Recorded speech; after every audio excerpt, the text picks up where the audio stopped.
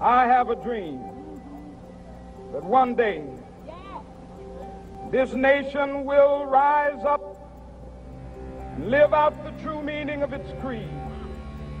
We hold these truths to be self-evident, that all men are created equal.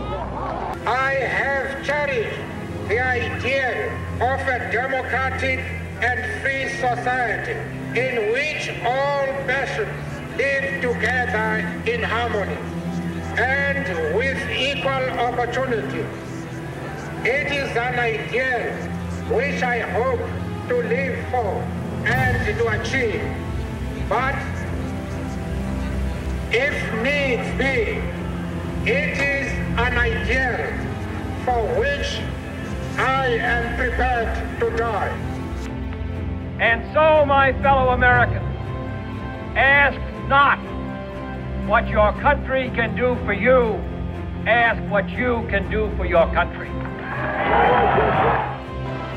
Never in the field of human conflict was so much owed by so many to so few. Young Billy Graham hailed another Billy Sunday. Reverend Billy Graham, one of the most inspirational spiritual leaders of the 20th century. Thank you for coming, Billy Graham.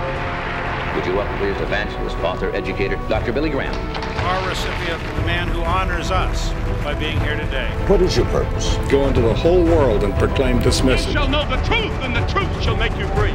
Shall make you free. I know why I'm here. I know where I'm going. Do you?